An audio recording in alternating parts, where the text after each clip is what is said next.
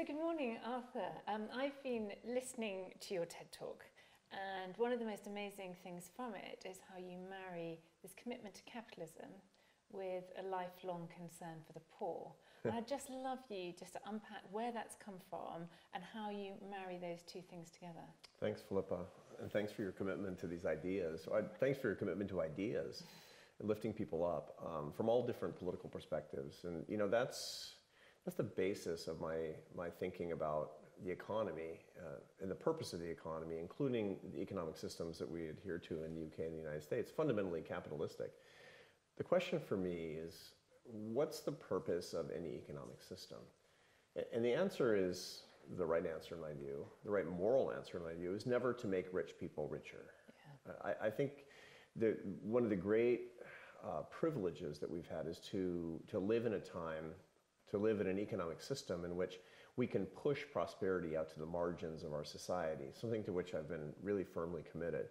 I had kind do you of, believe that can happen? I do, and I believe it is. Yeah. I believe that fundamentally has in ways that most people don't really realize. Yeah. And the epiphany for me about this came when I realized I came very late to studying economics and social science. I was a professional classical musician for many years, and in my late 20s I went to college and I studied economics for the first time. And I learned something that, wow, just the scales fell from my eyes, that the world had gone from being almost uniformly poor to one that mostly wasn't. And is that what's made you more optimistic? Because you are like remarkably optimistic. You know, it's funny, so there are days when I'm optimistic, but I'm always hopeful. Yeah, okay. And hope is to say that something can be done and we can do something about it. Yeah. Optimism says that everything's going to turn out okay, and it might or might not in different places and at different times.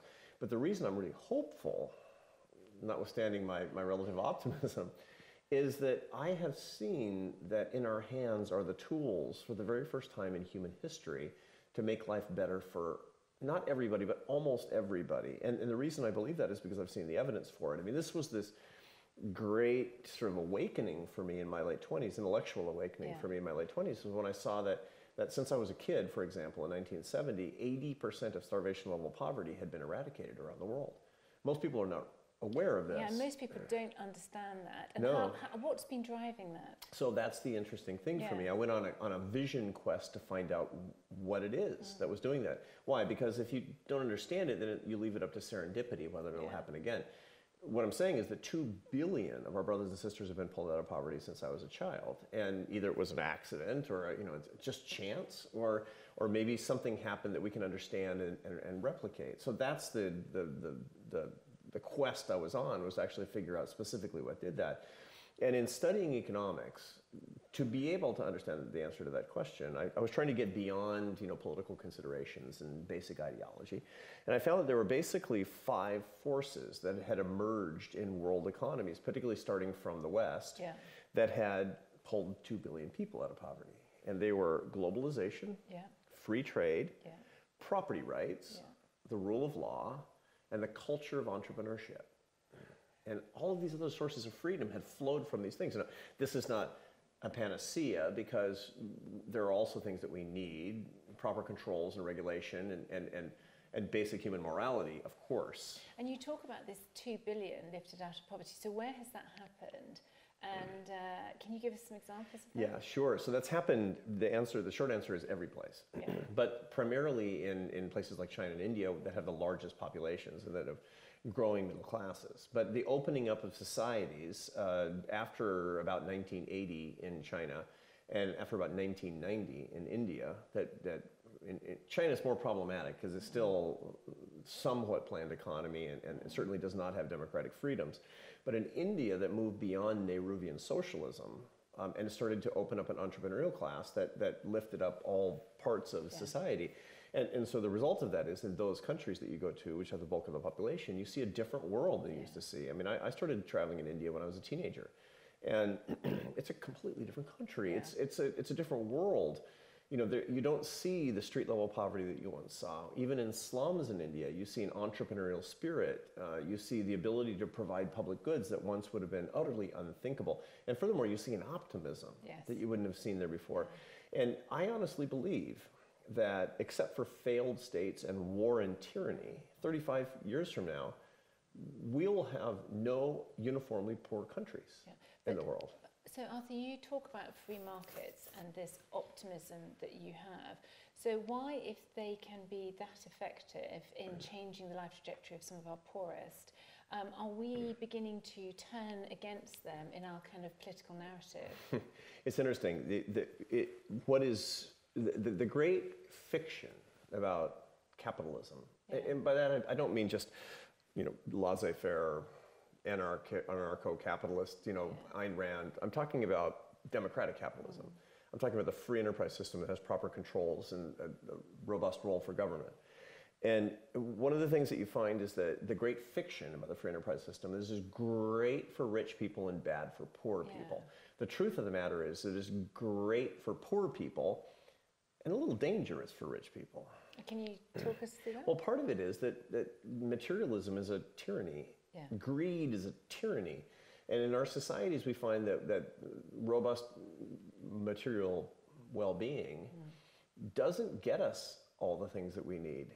And so the promise of what democratic capitalism seems to offer on its face is unsatisfying to a lot of people. And furthermore, it doesn't guarantee that everybody's going to have equal opportunities. So that, in the United States or here in the UK, there's very little third world kind of poverty. In the United States, we don't have, except for public health problems, we don't have the kind of hunger that you would see in Asia and Africa. But when certain people are prospering at a different rate than other people are prospering, that relative set of differences creates resentments. And what that means is that we don't just need more unbridled growth. We need more than that. And when people find unsatisfying the promises of unbridled growth, it creates a kind of a cancer in our developed societies. It creates envy. It creates a dissatisfaction. The Buddhists, they always say that the first noble truth is that life is dissatisfaction or suffering, and you live with that. So these material attachments, they become a tyranny, and the result of that is that with the inequality of economic growth that we see, notwithstanding the fact that people aren't generally starving, that some people are doing better than others. So I can see how that works in India, and I can see some of the impact of that in China. But obviously one of the big challenges for your country is areas like the Rust Belt in the US. Right. How can free markets begin to really work for that community? So the biggest problem that we have in developed societies, where people are turning against capitalism, not turning against capitalism, but they're turning against this faith in the free enterprise system to lift people up, is the belief that it leaves too many people behind. And by that, it doesn't mean that people are starving to death, but they're not needed. They're not needed by their society, because this is the key thing. The basis of our sense of dignity, we believe that we have radically equal dignity. That's what virtually everybody in modern societies believe that. But we all know we don't have an equal sense of our dignity. Dignity comes from feeling necessary to society, feeling needed by families and by communities and indeed by the economy. And when we have in these big societies where we can afford to have a lot of people who are supported through the welfare state, for example, those people will not be starving, but they won't have a sense of dignity. And I'm telling you, people will fight back if they're starving. They'll really fight back if they don't have a sense of their dignity. And that's what we're doing wrong. That's not a fault of capitalism. It's a lack of imagination. It's a lack of mercy. And it's a lack of being warriors for equal human dignity. And that's what we're doing wrong. And the result is going to be, number one, misery that's avoidable. But number two, we're going to lose the basis of the systems that have lifted us all up. And in fact, we need to get the next 2 billion people out of poverty at the periphery of our society and the world. Absolutely. Now, in the UK, poverty, ironically, has become one of the most hardly fought over issues between left and right. And why do you think that is? And where do you think we need one another, the left and the right, to really find the right solutions? We have the same situation in the United States, and it's a largely unproductive conversation in the United States. And part of it has to do with the fact that poverty in developed societies is, again, very relative. There's extremely little starvation, and that's an incredible achievement. It's the dignity issues, the dignity gap that we talk about. And one of the things that's extremely unproductive in the left-right debate about poverty today is that the one thing they can kind of agree on is that work is a punishment. And so you see people on the political left in the United States and the UK talking about not wanting to punish poor people by forcing them to work. Yeah. And on the right, talking about making people work for their benefits, which is a form of punishment. Yeah. And it's weird. I mean, they have different... Work is such an important and work is not a lives. punishment. No. Work is a blessing. Yeah. And the idea of supporting yourself and your family and working for what you have, this is what the sense of dignity relies on. And so that's why it's an incredibly unproductive debate. Now, that said, I think there's a lot of ways to think about this. We should be able to come to terms around the idea that work is a good thing and should pay, and we should have a right-left debate about how to make work pay. Yeah. You know, the left prefers minimum wages, and the right prefers the structure of work programs in which we can have perhaps wage subsidies that work in a way that doesn't distort wages. All of that is sort of wonkishness at the margins. But if we can agree that work is good, work is a blessing, people are created vocationally. Yeah. It's a beautiful generative thing to be able to work is really, really important. Now, on the other hand, one of the things that I admire about the left and right is that they bring unique kind of charisms to the debate. They bring a sense of what's important in the society such that everybody can thrive. The right is very good about talking about the freedom of all individuals and the belief that everybody can earn their success. Yeah. The left brings a very healthy just concern for the people who've been left behind. We should be able to marry that up because those are not antagonistic ideas. In your own work, Philippa, you've shown that this belief in earned success and a belief that we empower ourselves, we become fully human when we fight for the people at the periphery of society because they are us. Yeah. They are us in a different state. I mean, that's the hybrid of right and left. And I love it when the left and right come together because actually that's when you get some of the most powerful solutions as well.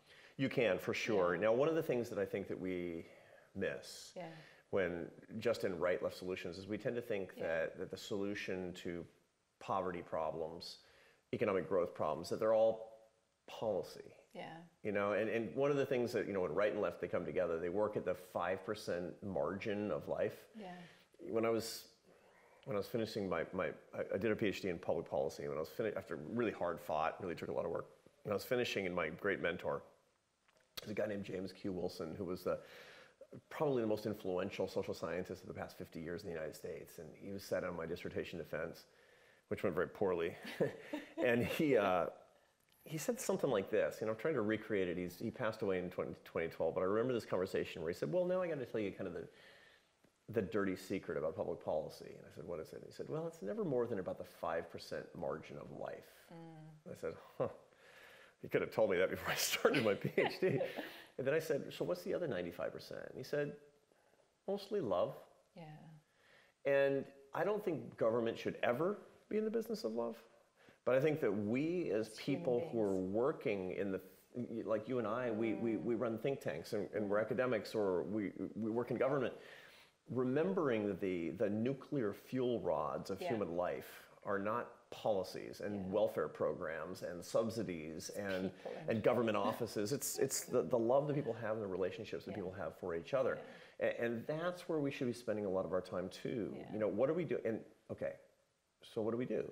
We get out of the way of those relationships. We don't create disincentives for people to practice their faith, for people to form their families, to form coherent communities, and especially for people to work and earn their success. So that's an important thing for us to remember, I believe.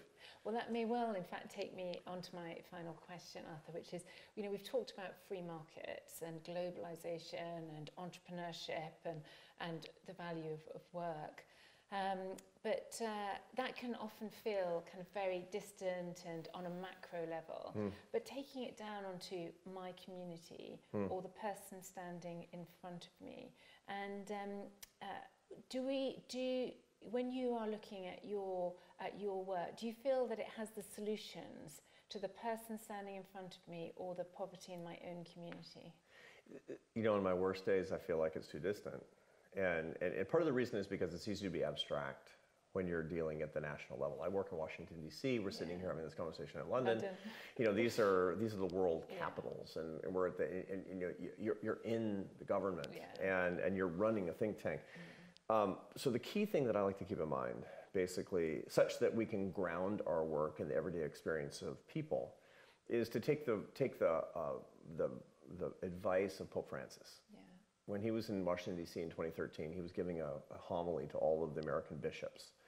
And in his homily, he said, don't forget that the shepherds need to smell like the sheep.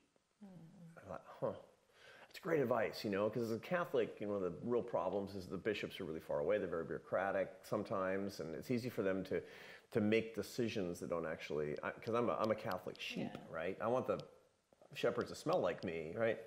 But then I thought about it a little bit more, and I thought, you know, Pope Francis is talking to me too. You know, in my work, I'm a bishop. You know, I get to run a big think tank. I work in Washington, D.C. I work with the leaders in Congress. It's the equivalent of what you're doing here in London. And then I thought, I wonder if I smell sheepy enough.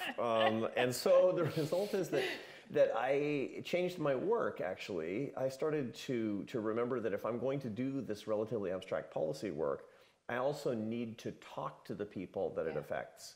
So the beginning to answer the question appropriately that you just asked is not to say, okay, can I give advice to the guy standing next to me who's poor? The right question is not that, because then you're doing a different kind of work. However, your ideas are meaningless unless you actually know the people that you're talking about. And it will change your fundamental approach, and it has changed the fundamental approach of mine as well. Go know the people that you're actually talking about, and don't talk about them, but rather understand the question of being one of us. Arthur Brooks, President of the AEI, absolutely lovely to speak to you. Thank you so much. Thank you, Philippa.